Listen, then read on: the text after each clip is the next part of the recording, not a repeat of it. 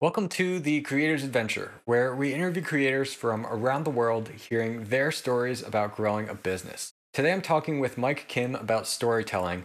We're going to talk about the best way for you to tell your story as an entrepreneur and the three kinds of stories that you need to be able to tell about your business. Hey everyone, I'm Brian McAnulty, the founder of Heights Platform. Let's get into it.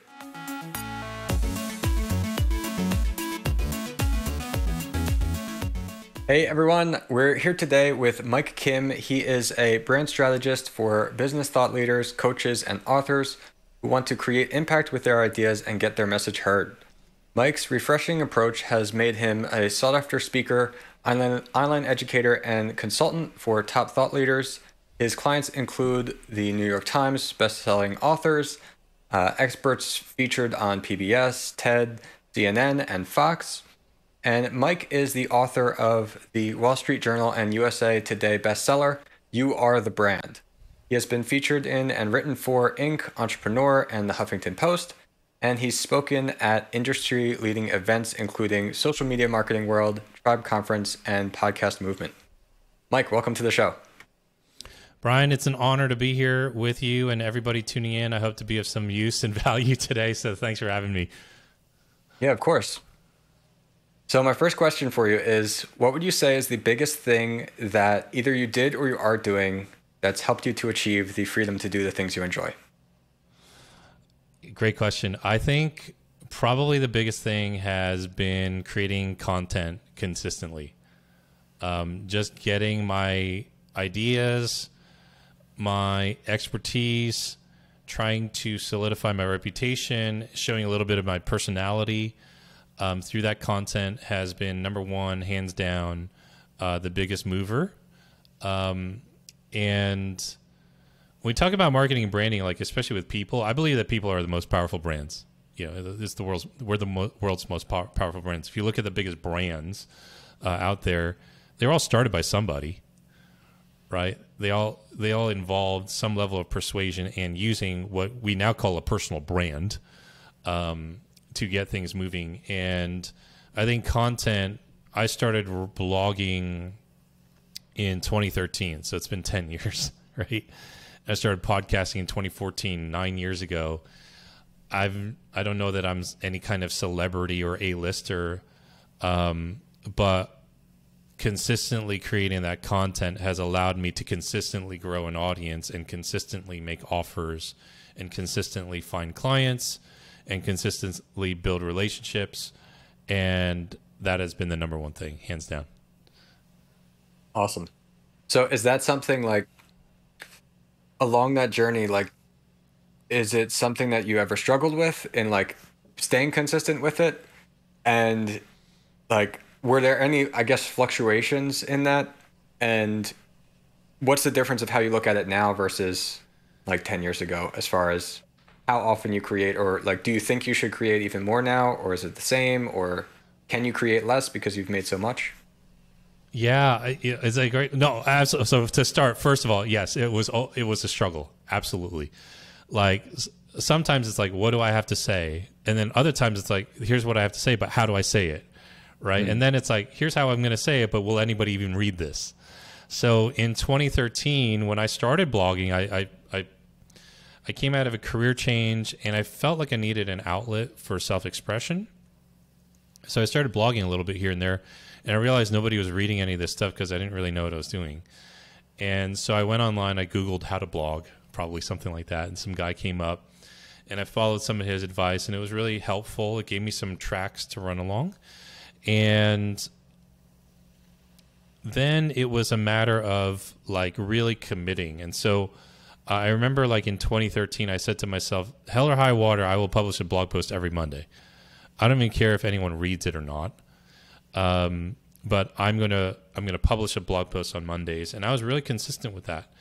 And because I joined this guy's blogging community, I at least had some other people who could check out my stuff here and there. They might not have been my target audience, but I felt like there were people that I could grow with. And you mentioned community builders. Like we have probably a significant amount of people who are trying to build communities and grow their communities here. And that's where I got my start, Ryan. Like I was in a community. and we were building things together. We were building our blog together. And that was really helpful because no one in my normal world knew what I was doing. They thought I was crazy, right? Then in 2014, I added podcasting to the mix, and that was probably significantly easier to do because I'd been blogging for a year before. So I got used to creating content. I got used to writing headlines. I got used to using WordPress, which was where my blog was at the time. And I understood a few things about social media and how to get this stuff published.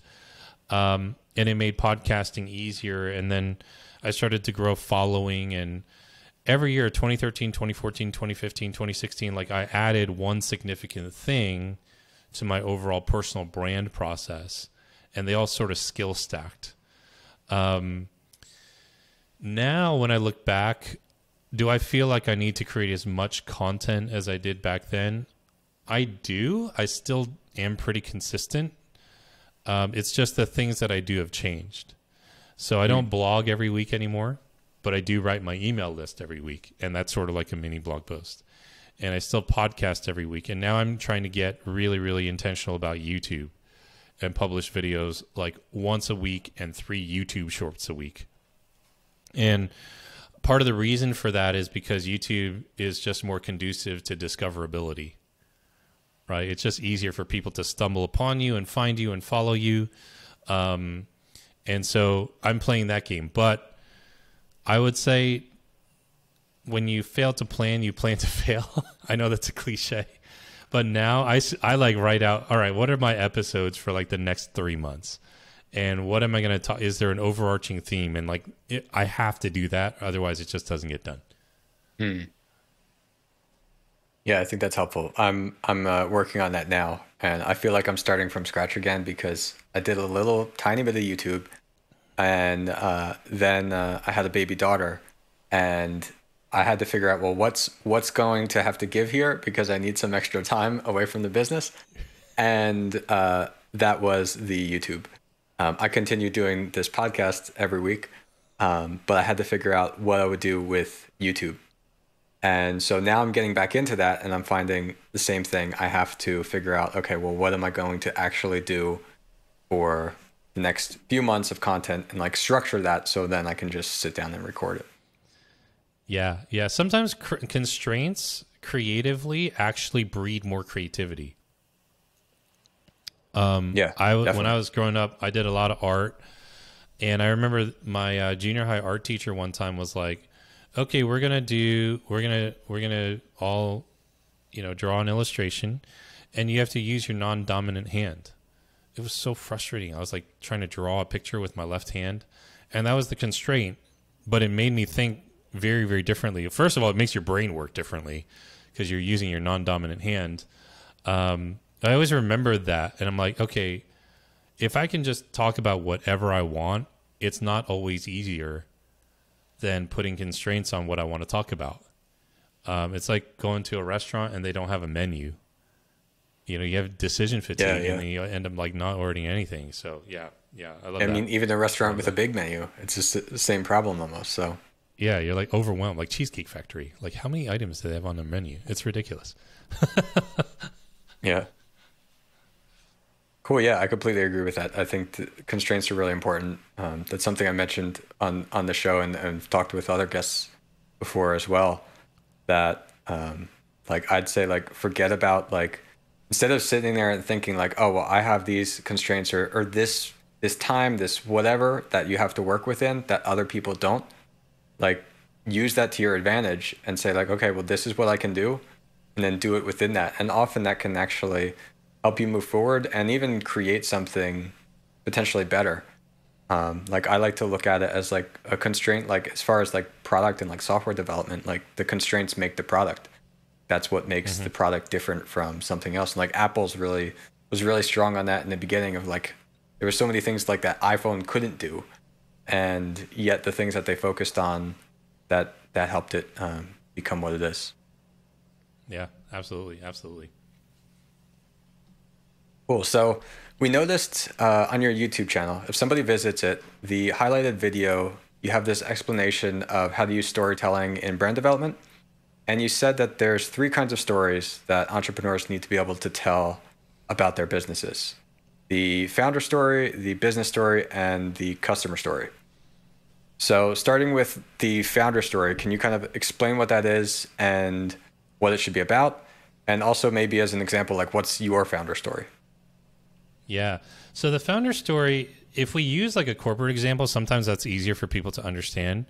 So you look at Jeff Bezos or Steve Jobs, like you just mentioned, Apple, and we know those founders, and they have a separate story than the companies they launched. You know, they're synonymous with one another, but they're not the same thing. So we know like Bezos and Steve Jobs, like they started these companies in a garage, right? It's like this cool origin story. And why? Why did they care about this stuff? Like, why did they do that? That's really the founder story. And when I look at the founder story and I help clients write it and like kind of dig through that, I ask them, and this is one of the frameworks that I teach in my book and the things that I normally walk them through, but sometimes questions bring out the right answers. So I ask them, it's a little rough, but I go like, hey, what pisses you off and what breaks your heart? Right. And that's really the founder story. That's why they're choosing this line of work rather than something else. Like we have folks who are tuning in today, they're course creators, they're solopreneurs, they're community builders. If you want to make money, there are 100 other ways to make money that are easier than doing what we're doing. This is a lot of work. Like it's very competitive. It's very expensive. It's hard to get attention, right? If you just want to make money, you can go flip properties. You could do a million other weird things online. Honestly, right? We're not going to go there, but there are other ways to make money. Mm-hmm. There's clearly a reason that our audience today wants to be a solopreneur and wants to do that kind of work in the industry that they're particularly in. And you have to share that. So when we talk about the founder story, that is giving context for the content that we create. We want to know who we're listening to. We want to know who we are talking to and learning from. I think trust is incredibly important and will be even more so in the next 1 to 3 years as we're seeing AI and all this weird stuff happening tech-wise, and people are starting to wonder, is this a real person? You know, and for us as personal brands, as solopreneurs, we're going to become trust filters in a sense. There's going to be so much more information. It's going to become so much more overwhelming, like a restaurant that has too many items on the menu. We are going to listen to less and less people, and we're going to trust those people more, right? So people need to know why we're in it. The business story is, what's the big problem your business is trying to solve, right? Like, what's the big problem you're trying to solve? And so when I look at my business as a marketing and branding consultant, I've worked with personal brands, I've worked with brick and mortar stores, and I've worked with some, really top level A-list, business thought leaders selling their programs and their products and so on and so forth. And everything in business comes down to a problem that you solve. Business is nothing more than solving a problem for a profit. If you solve problems for no profit, you're called a nonprofit, but you're still solving problems. So there has to be some sort of problem that you are solving.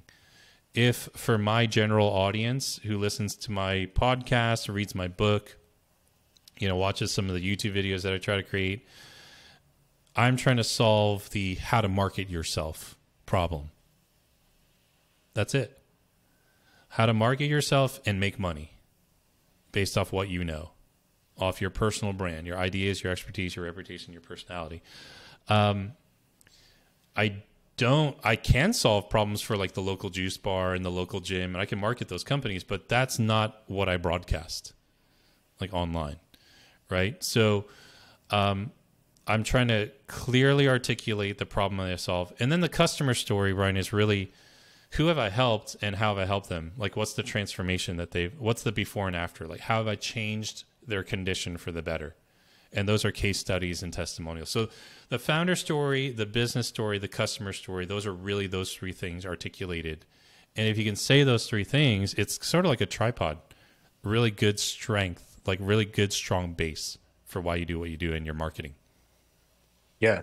Yeah, that's excellent. I think that like this is such an important point and that it's such an important exercise to go through because there's probably people listening to this and saying like, oh yeah, okay, I get that. Like I know kind of in my head what you're talking about. Like I have those ideas, but the the thing to realize is like, are you actually communicating that in your content, your website, wherever it is? Because if your audience doesn't understand it, then you still you haven't actually done it, right? So I think that's it's really important, and I've been thinking about it more myself. That like I realize like on a podcast like this, it's kind of like it's the interviewer's job to, as best as they can, help extract like the best story from their guest, right? And what you have to consider as an entrepreneur is that let's say like you're going to be on a podcast or whatever. The interviewer may not necessarily be good. They may not be able to ask you the correct questions at all. So you have to be really clear on your own stories, and you might say, okay, well, it's my life, like I know it, yes, but if you think about it, do you really know it the best way to communicate those right parts, even if you're not asked the right questions, I guess. And so that's something Yeah. I've been personally thinking about of how like I haven't done enough like media appearances myself, so I have to be very clear on that, even if somebody's gonna ask me the wrong questions, I guess. And I think that it's a really good exercise for everybody to go through and like figure out these three stories as you've talked about, because it will help in all the marketing that you do. Yeah, I've done interviews where I've run into people who didn't really know a lot about me, and so they didn't necessarily know what questions to ask. And then I created a press kit and like, hey, if you don't know what to ask me, here are a couple of suggested questions, right, to try to make it easier. But a lot of the people that I coach, and I love that you said this because it's exactly what I say to them. I'm like, you have to think like an athlete doing a post game interview. Right? Like sometimes they're asked questions. You're not supposed to necessarily always ask the question because it might not be a great question. You just say what you need to say to add value. Or if you're an athlete or a politician, to stay out of trouble. Right? A lot of times people will ask because they don't know what else to ask. So, Mike, what's your story? I'm like, what? This is like a huge broad level question. And so I don't try to answer that question. I just go in, well, here's what I help people do. And I share like my founder story. It's like, here's what pisses me off and what breaks my heart and why I got into the business I started. I don't go back to, well, I was born in Berkeley, California, and, I moved to New Jersey, and not valuable. So you learn how to kind of take control of the narrative and make that add value to that opportunity or that appearance, no matter what the situation is. And you can always draw from this bank of stories. And that's why it's really important to build it and then practice it, like put it into practice. Yeah. Yeah. Yeah, definitely. Because even though it is something that happened in your life and it's your beliefs that you feel strongly about, it does still require practice to be able to make those connections and realize like, okay, they're asking me this, but this is where I can tie into like, it wouldn't be helpful to talk about where I was born and how I grew up because that doesn't relate to giving value to whoever's listening. So this is where I can connect the founder story, as you said. Yep. Totally. Cool. As far as like the customer story, you mentioned like that could be something like testimonials and things like that. How would you define like a successful customer story? Like, is it something that you believe like should be really specific and analytical, or more like emotional? I think it depends the industry that you're in. But I always, when I'm writing a story, and this is one of the things I say, and I come from a copywriting background, so I always tell people, be specific enough to be believable and universal enough to be relevant. So we all love a rags to riches story. That's pretty universal. We all understand a rags to riches story, right? A complete transformation that somebody's made. And I live in New Jersey right now, and I tell people, I joke like this all the time. I'm like, hey, that's a great universal theme, but if you don't put specifics into that story, you sound like a New Jersey mobster, like a New Jersey mafia guy, and the way they talk, like, hey, did you do the thing with the guy that I told you to do the thing with? I'm having fun here, but it's like, Wait, you mean that guy or the other guy? Right? Like, no, I meant the other guy. Did you do the thing? What thing? The first thing or the second thing? It's like, you know, The Sopranos or something like, which was filmed here in New Jersey. I love that show, right? Yeah. And like, that is terrible marketing. That is terrible communication. So what I tell people is, well, what year did you start blogging? And I did this intuitively. I said 2013, right? And just by virtue of listening to this interview for the last 20 minutes or so, like, people know that I started blogging in 2013 and I started podcasting in 2014, and that I live in New Jersey and that I was born in Berkeley, California. And even though, if you've never been to Berkeley, California, or you've never been to New Jersey, those specifics make the story believable. So a lot of folks, they discount those little details and they say, it does. I grew up in some podunk town in the middle of West Virginia. Like, no one cares about that.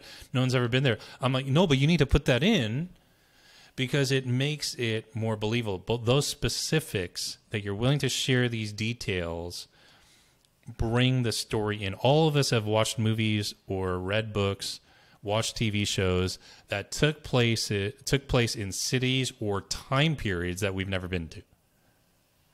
But it grounds the story. So that's why it is really important that when you can give specifics, just a few, it goes a long way in making your marketing more believable. I've had people come up to me, Brian, and be like, oh my gosh, I love your dog Fuji. She is so cute. Do you think... I'm like, wait, what? Well, that's because I put her name on my Instagram account. And that brands me in some way, shape, or form.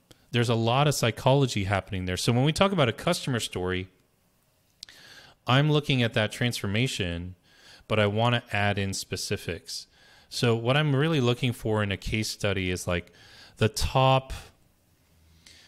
maybe the top 15% of clients that I've served, that shift, that transition that's been made. If I can do borrowing from the weight loss industry, a before and an after. If it's as clear as, hey, look at their website before our team took it and look at it after, it's a world of difference. Or if the case study is more about numbers and copywriting, and like, we were able to increase their sales by improving their sales copy by 45%. I'll use those numbers, but I have to talk about the specifics of that person. So and if the client allows me to share the case story, I can share their whole name. Or it might be like, hey, look, Carrie from Orlando was making this many sales, and we noticed that her sales page copy was not really dialed in. And we took a stab at that. And when she did her next launch, she increased her sales by like 45%. That's a huge deal. And and she's in the health and wellness industry. Like, even those little details can help ground the story. Otherwise, you sound like a New Jersey mobster from The Sopranos. Yeah, I like the example you gave of like the TV shows and movies and everything too, because if you think about it, like, when you don't have context or details about a character, you don't care about them. So I'm sure like everyone listening or watching can think about something that they watched a movie or a show, and there's some character and the character dies or something like that, and you don't really care because they were some side character. You have no idea about that character. But like the main character, when you know everything about them and their beliefs and their motivations, and you're invested in them, now it's a lot bigger thing. Like, if that character is gonna die or something like that in the course of the show or the movie. And so you have to do the same thing in providing that context to get the person looking at that customer story to be a little bit more invested in it. Yeah, and it's, I love that you mentioned that, because, and I say this a lot too, but it's why we like certain actors and actresses for a while. Like, if a certain actor or actress builds enough rapport, they've put out enough good movies that we like, we'll go watch that movie simply because they're starring in it, and there's a level of trust because we care about the actor. So even though they're playing a completely different role in the movie, we're like, hey, I'm going to buy in, even if this is a bad movie or it doesn't take off right away. In the first 10 minutes, like, I don't really care about this character. I like Al Pacino or Robert De Niro, whoever it is. Right now in this day, like Keanu Reeves, like, everybody loves this guy. Mm. He's like this social media star because he's like this big time actor. And then he'll ride the subway. And everyone's like, oh, Keanu. And we start using like, but there was a time in his life, in his career, like people did not care about him. They thought he was lame. They thought he was a loser. Then he does the Matrix movies. Then he disappears for like 15, 20 years. And he comes back around, and like these social media stories and posts about him, like taking the subway or giving money to a homeless person. It's like, we love Keanu, and they do the John Wick movies, and it's like totally senseless violence. But he loves his dog, and we love these movies, right? And it's really interesting if you think about this, like from that standpoint, the ebb and flow of these actors and actresses that go in and out of style, right? Like you look at Will Smith, and he slaps Chris Rock at the Oscars, and his career's basically over for the next 10 years. Like people are going to have to forget that happened in like a decade. And maybe when he's old and gray and looks completely different, he'll come back around like Keanu Reeves did. Right. And you see these people go through the ebb. Will Smith was like the hottest actor in the world when I was growing up. Yeah. Yeah. And, you know, and now look at Nicolas Cage. He's coming back. You know, he just made a ton of bad movies for 15 years. Now he's this old kind of kooky guy. And they're capitalizing on it. Now he's doing hit movie after hit movie. It's so weird, dude. But that's what happens. Like, and so in some ways, like you want to make sure that you as a personal brand, like you are that person that people care about. Like and they're just gonna give you the benefit of the doubt. And like, hey, I don't know where Brian's going with this podcast or this new YouTube channel or this program or this coaching program or this course. But I'm willing to pay attention for at least the first couple minutes based on his background, right? And that's it, you know? And you try not to slap anyone at the Oscars and do something stupid, you know? Yeah, it's an excellent point. Okay, well, I'm curious then, what would you say to like a creator or entrepreneur watching this and saying like, where they say like, okay, I know what my stories are, but I don't necessarily feel like it's really interesting or convincing enough to say to anybody. I think maybe they get some of the idea of why it could still be valuable based on what we just said, but what would you say to like address that kind of person? Yeah, it's the point of the backstory is not to be interesting. What's interesting is who you are now and who you're becoming. So like, let's just take more examples from famous backstories we know. I love Batman, and the older I get, I'm like, his backstory is not interesting. Okay, like. His parents got murdered in an alley. Like that happens a lot. I'm not trying to minimize like how traumatic that would be. Like gladly we're not talking about a real person right now.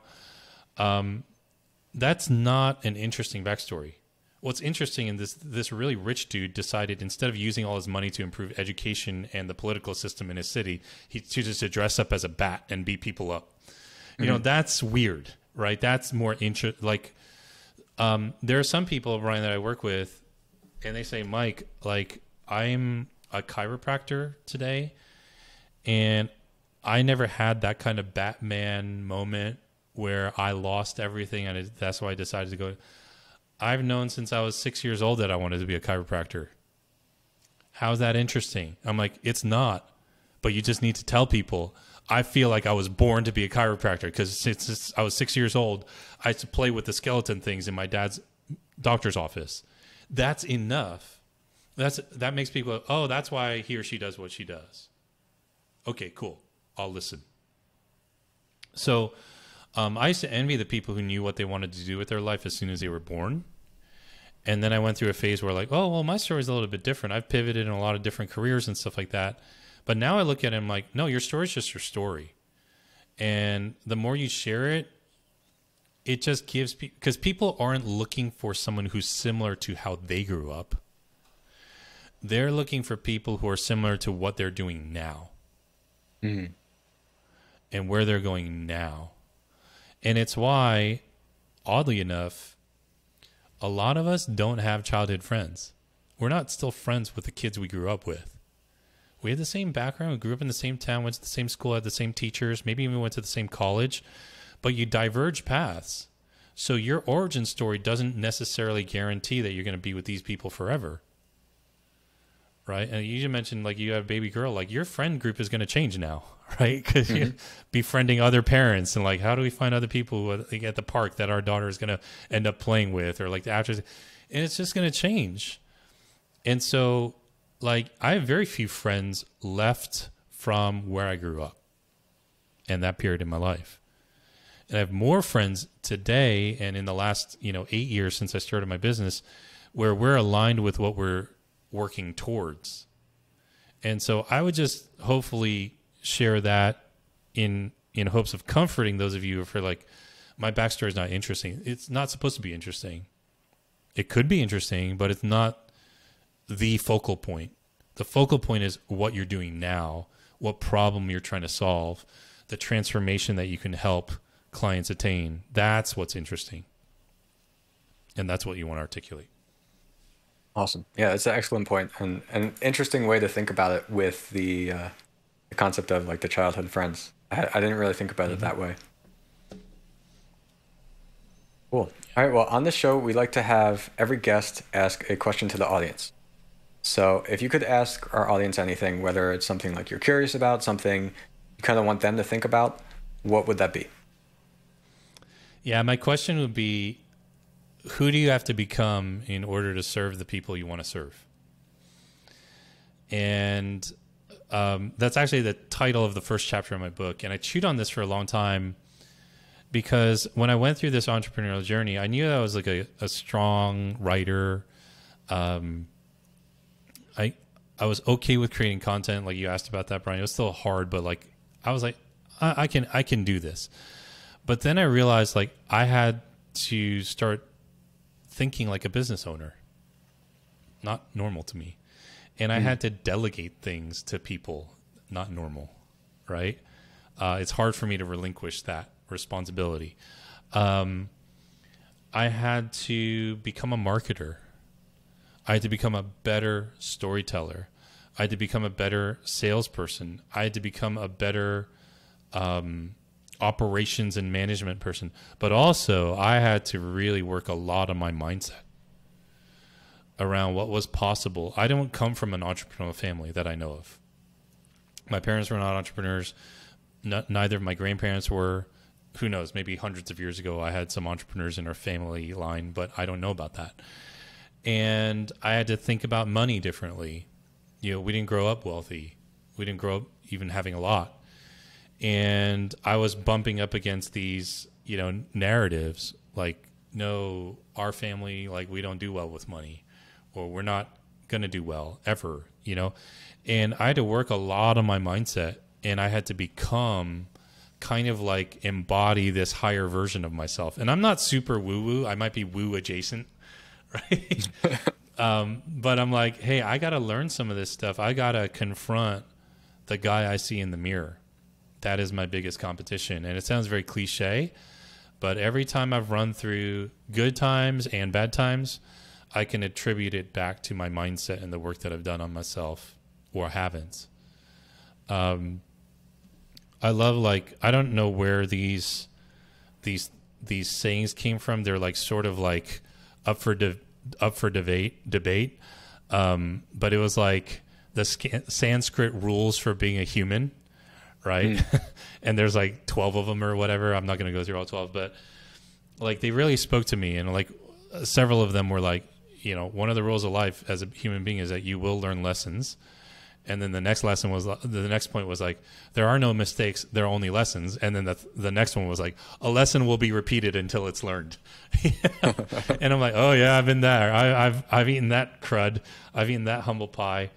And I think it just boils down to like, who do you have to become in order to serve the people you want to serve? So ask yourself that question, reflect on it. It's probably not a matter of how good you are at something or your expertise. It's probably more of who you see yourself as, especially as a solopreneur. It's just you. So ask yourself that question and have fun with it and apply it and grow. That's what I would say. Awesome. Yeah, I think that's an excellent question. And it's really interesting as entrepreneurs. We really get to, it's difficult, but we really get to grow and expand ourselves by going through things like this And yeah, it's more about like realizing these different beliefs that you have and how those things have to change and yeah, what you have to become. That's a great way to put it. So I really like that. Cool. All right, great. Well, Mike, thanks so much. Before we get going, where else can people find you online? Yeah, you're listening to a podcast, so you can give my podcast a try. I know people listen to about 5 to 7 podcasts a week typically. That's what the stats say at least. So if you want to give my show a try, it's called You Are the Brand. It's the same name as my book, You Are the Brand, but you're listening to a podcast, so that might be easier to jump over and check my show out if you like it. There's more ways that you can find out how to kind of find out what I do. But yeah, give my podcast, You Are the Brand, a try. And if you like reading, check out my book, You Are the Brand. You can find it everywhere, and hopefully it'll help you. Awesome. Thanks so Cool. much, Thanks, Mike. Brian.